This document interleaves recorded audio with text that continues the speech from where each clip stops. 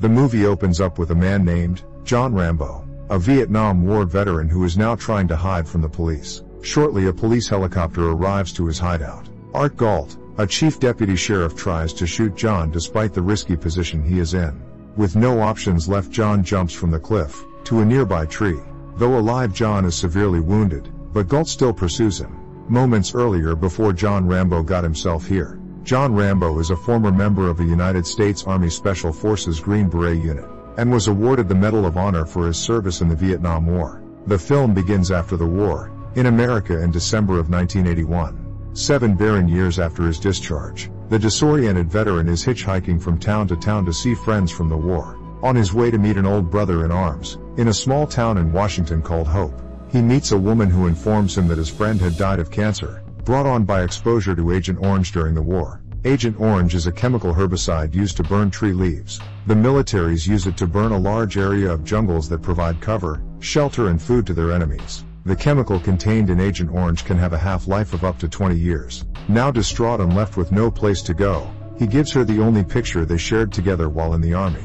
Rambo decides to hitchhike his way to Portland, Oregon. He walks up to the small town of Hope, Washington on foot.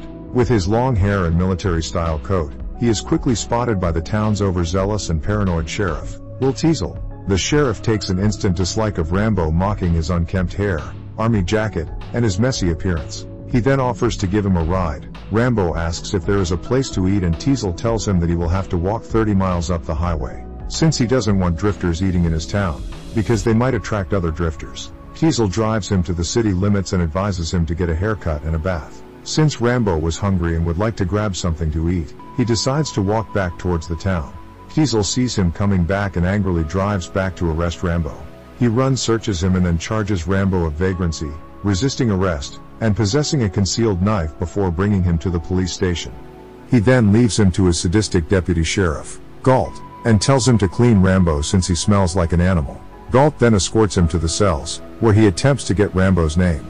Rambo knows he is innocent, and refuses to speak. Mitch, one of Galt's deputies, sees Rambo's dog tags and tries to read them, but Rambo instinctively grabs Rusty's wrist. Galt pulls his nightstick and threatens to break Rambo's face. Rambo lets go, and Galt notes that Mr. Harry is a soldier, but this does not change his opinion of Rambo, and he proceeds to brutalize and assault him, beating him repeatedly.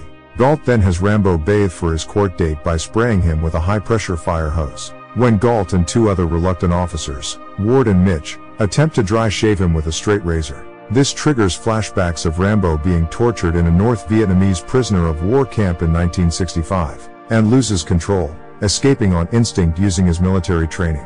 He fights his way out of the station, beating up most of the officers, breaking one's nose and throwing another out of a window. Rambo retrieves his knife and runs into the streets, throwing a civilian off a motorcycle and stealing it. He is then pursued by Teasel as he goes off-road into the nearby mountains. The deputies are eventually forced to search for Rambo on foot, and he climbs down onto a steep cliff to elude capture. After spotting Rambo from a helicopter, Galt blatantly disregards protocol, and attempts to shoot him dead in cold blood with a Winchester Model 88 lever-action rifle. Rambo drops into a mass of trees, injuring his right arm in the process. With Galt still pursuing Rambo and cornering him, Rambo throws a large rock at the helicopter's windshield in self-defense to buy him some time. However, the helicopter briefly loses control, and Galt, who had unbuckled his safety belt in order to get a better shot, falls out of the aircraft to his death at the bottom of the rocky gorge. Immediately, Rambo goes to Galt's lifeless body and takes his gun. He contemplates taking his jacket, but since he did not want to be blamed for his death, he leaves it with him. Rambo stitches his arm, then comes before Teasel and his men, trying to persuade them that Galt's death was an accident and that he wants no more trouble. However, the officers shoot at him, forcing him to flee into the woods once more. Teasel, who did not see Galt's attempt to kill Rambo, vows to avenge his friend's death. From the walkie-talkie, Bicker informs Teals that John Rambo is a Vietnam Green Beret, and that they should not pick a fight with him lest they trigger his violent side.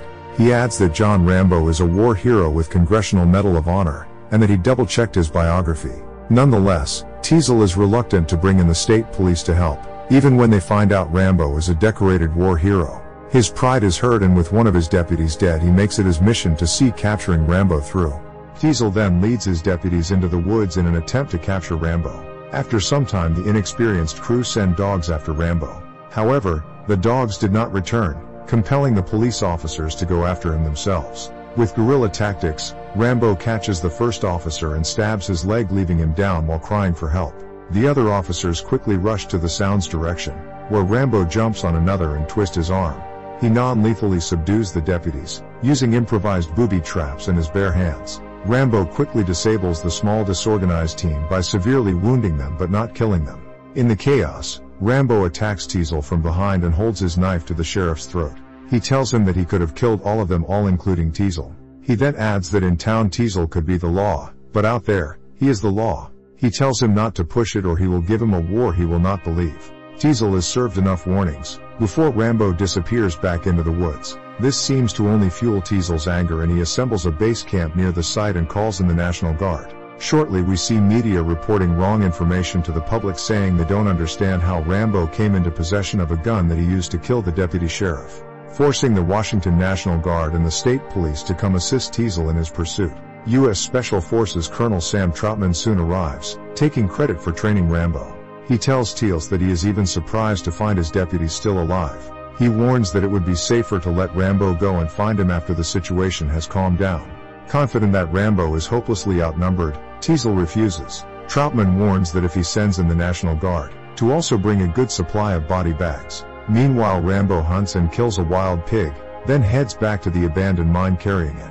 He roasts and eats the meat while listening to the walkie-talkie he took from one of the officers. Teals on the other hand dupes Troutman into contacting Rambo and try to persuade him to give himself up. Rambo recognizes Troutman but refuses to come in, condemning Teasel and his deputies for their abuse. He then informs him that his comrade had died, and that he is now the last one of the Vietnam War veterans. Troutman later learns that Teals only wanted to use him to get Rambo's location, then send the National Guard to his hideout. Rambo sees them and runs into the woods, where he meets a boy who is hunting with her parents. He spares his life, but the boy screams, exposing Rambo to the National Guards. As they pursue him, Rambo runs back to the abandoned mine. Rambo is eventually cornered by the National Guard in the abandoned mine, and against Teasel's orders to wait for him, the inexperienced guardsmen fire a disposable M72 Law rocket launcher at him, collapsing the mine and trapping him inside, assuming that Rambo is dead. That night Teals meets Troutman and explains how he really wanted to kill Rambo. Thinking that he is dead, he tells Troutman that he will never see Rambo again. However, Rambo has escaped into the tunnels of the mine. Rambo finds some old fuel and makes an improvised torch from fabric, spending his night wading through waist-deep water and fighting off rats for several hours in the dark mine. He manages to find an exit near a highway road the next day. Rambo spots a National Guard caravan and hijacks the last passing truck. He holds his knife to the driver's throat and asks what is in the truck. The driver informs him that there is an M60 heavy machine gun in the back.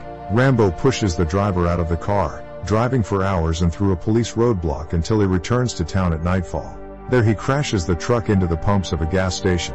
He then blocks the highway to anyone in pursuit by igniting the spilled fuel with a Zippo lighter. This forces Teals to announce a police emergency and that everyone should leave the streets. Now the heavily armed Rambo is in Sheriff's Town for mass destruction. While they were working on extinguishing the fire at the gas stations, Rambo destroys a sporting goods shop by igniting multiple cans of gunpowder and bullets. He then begins shooting up the businesses on Main Street in an attempt to confuse and disorient Teasel. Before making his way to the police station, Rambo shoots the transformers on the town's power lines, knocking out the power to the main street. Meanwhile, Teals climbs up the police station building to have a clear view of the town, but since the town is dark, all he could do was to wait for Rambo to come for him. Soon after, Rambo enters the police station.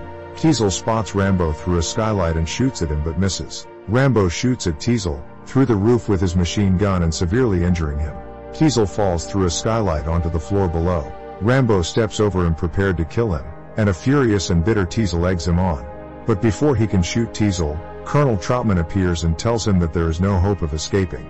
He warns Rambo that he will be killed if he does not surrender, reminding him that he is the last survivor of his elite unit of Green Berets. Now cornered, Rambo rages about the horrors of war before collapsing in tears and talking about his traumatic experiences. Watching his friends die in Vietnam, being unable to hold a job due to his PTSD, the cruel treatment he received from his fellow Americans when he came home, and being forgotten by the country that he sacrificed so much for. From their talk, it turns out that Sheriff represents everything that has held Rambo back since returning from the war: authority, disrespect, hatred, and being ostracized from society.